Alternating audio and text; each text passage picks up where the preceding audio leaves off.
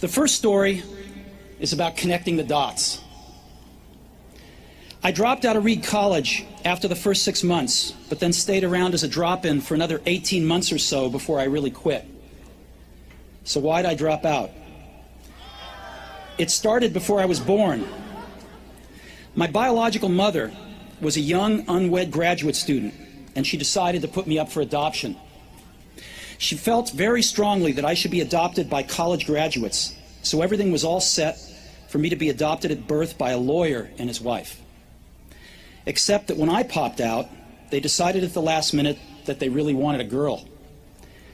So my parents, who were on a waiting list, got a call in the middle of the night asking, "We've got an unexpected baby boy. Do you want him?" They said, "Of course."